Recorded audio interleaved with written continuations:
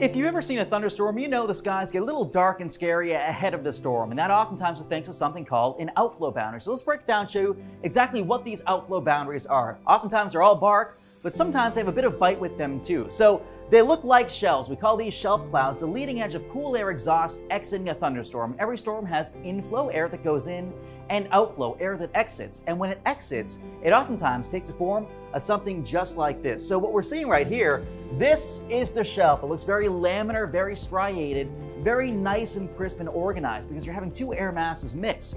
These little tendrils, this is cold air coming down, kind of going down and condensing the moisture in the air ahead of it, because it's like a slope pushing warm air upwards. So all the warm air is riding up and over, and you get this weird chafing between the two different air masses, making these weird little tendril-like clouds. We roll this video, and you can see very well what it looks like right as those clouds move through.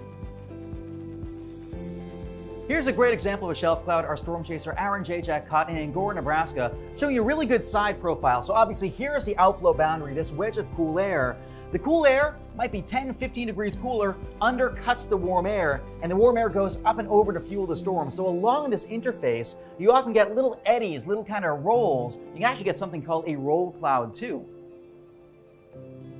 For a storm to survive, you need two different components. You need that inflow and you need the outflow, and they need to kind of be balanced. In this case, this storm, if we play it, is outflow dominant, meaning it's spitting out more cool air than it's taking in. So you don't really see the clouds towering all that tall. Yeah, they're trying to go up a little bit, but really the dominant feature is this outflow boundary. And oftentimes these outflow boundaries can travel tens, if not hundreds of miles, well away from where the storm originally was and actually trigger new storms the next day.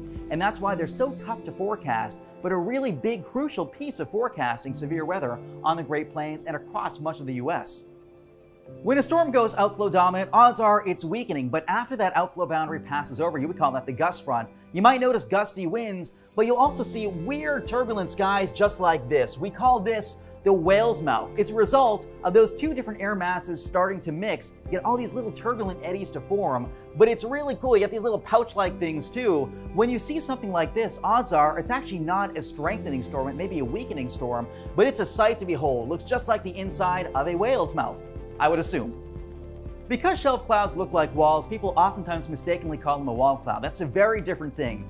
This is a wall cloud from Missouri back earlier in March of last year, and you can see it doesn't look exactly like a wall. In fact, this is air going up into the storm, rotating. This is the beaver's tail feeding into it, where rain-cooled air is being ingested into the updraft, the rising motion. So two completely different things. Shelf clouds, outflow, air exiting the storm. Wall clouds, air going into the storm. And when you see a wall cloud, that's a sign a tornado could be on the way. But really cool sights to see, and it goes to show you, no matter what kind of storm is happening outside, there's always something to learn if you just look up.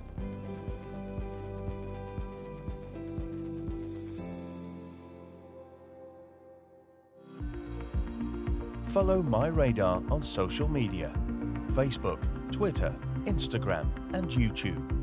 Download MyRadar on iOS, Android, Amazon Alexa, Xbox, and Windows.